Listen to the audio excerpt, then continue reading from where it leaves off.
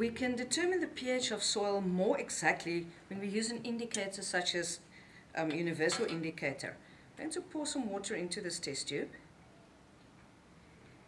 and shake the soil with the water.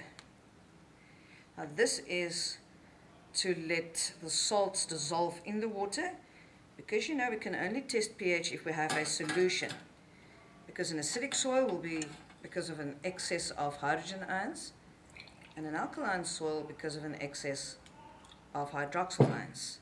Okay, I've got two types of soil and we're going to see if the pH is different or not. Right, mix, and there we've got our water. I'm going to pour off the water, we say decant.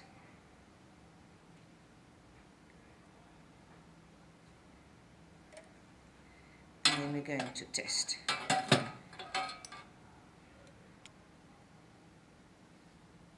There we've got it. Right, now let's see. We've got our universal paper indicator, and we can drop it in there and give it some time to settle.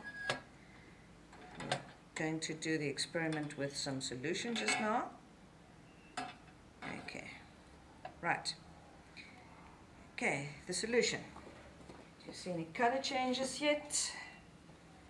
Okay. Let's put in some universal indicator solution.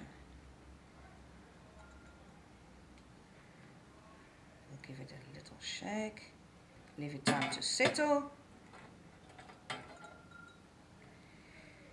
Now remember, the fact that we don't see any spectacular results is also a result. What can we deduce from this color change? Can you see something happening there at the bottom? Okay, let's wait a little. Do a good mix, give it some time.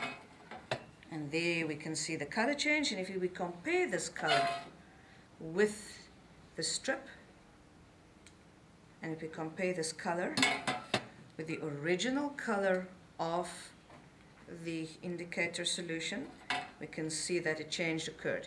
And if we look at the strip, the color seems to indicate that the pH is more or less 3, which means that it is an acidic soil.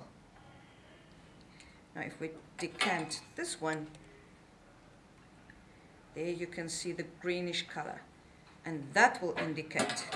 And if we dilute to get a better idea, that perfect will give a very definite indication compared to the strip of a pH of between 5 and 6. In other words, just under neutral garden soil.